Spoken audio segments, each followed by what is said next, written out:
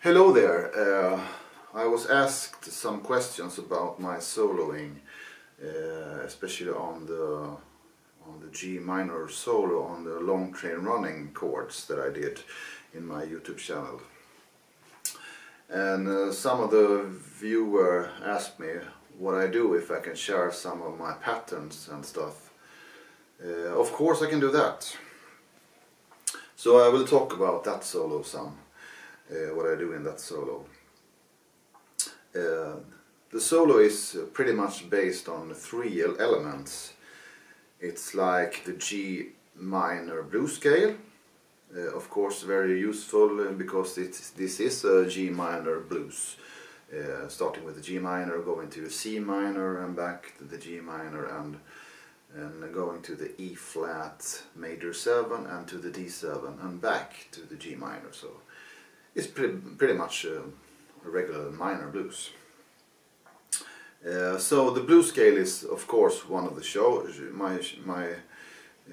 what I choose, and I also choose to play with the G Dorian, the minor scale, the Dorian, and I'm also putting in some G Pentatonic, G minor pentatonic stuff.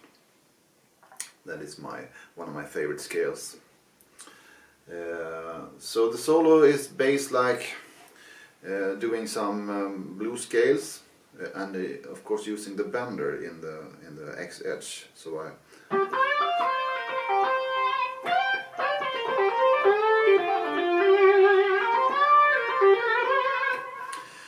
and this is pretty much playing the notes from a blues scale, and I have to know where I'm heading using this bender. So I know the notes of the scale, and if I want to play a D, I will play a C. So I can bend to the D, or to the blues. If I do want to do that, then my approach note is the C sharp or the D flat that I'm going to. So I'm playing the C and I'm bend to the C sharp. Or if I want to play a G, I start with the F and I bend to the G.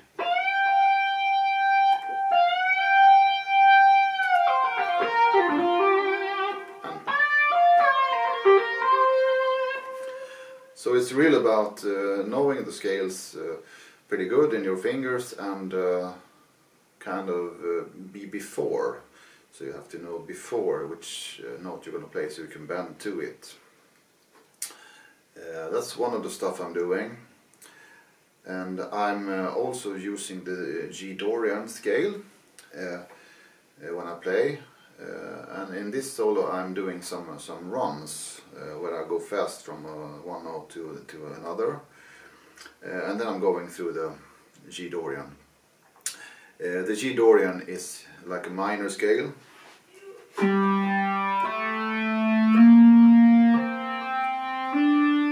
With you have a what do you say? A major 6. And you have a minor 7. And then octave.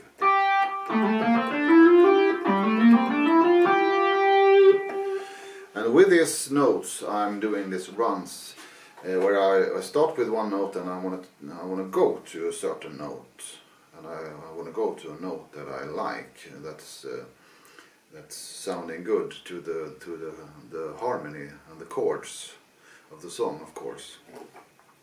You can you do like this. You can start on the F, it's one note down from the G Dorian, but I start one down.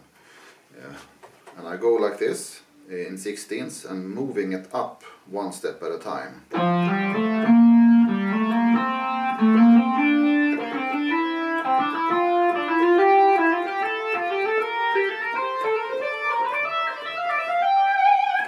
And I'm taking myself from the F to the G, one octave up, and faster is like this.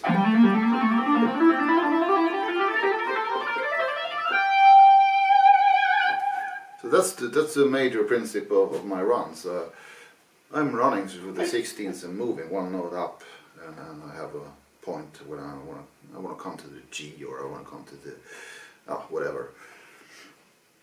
And then in the solo I'm also using the patterns of the pentatonic scales. Pentatonic scales is a scale of 5 notes, so it can be G, B flat, C, D, F and a G. And the same procedure as with the running, I'm doing is a scale and I'm moving it up one step at a time. So I start here with the F.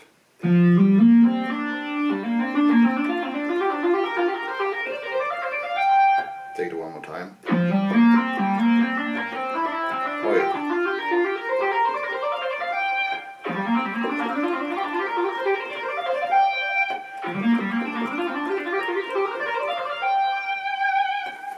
So that's the principle. I was doing some errors there, but picking 4 notes and moving it up, and also moving it, of course, rhythmical displacement. I'm moving it one step before or one step after, starting with like a rest instead of starting on the beat and that stuff to make it interesting.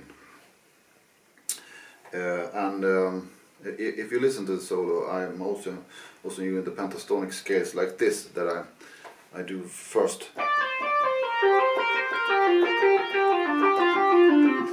But that's also just a pattern moving up or down. But I repeat some of the notes at the top.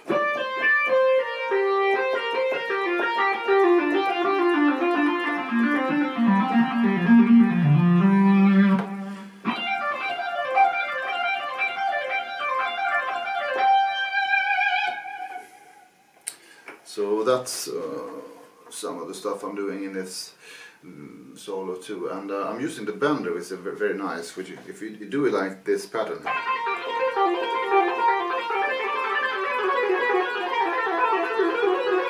if you just make a pentatonic like a loop, then bender.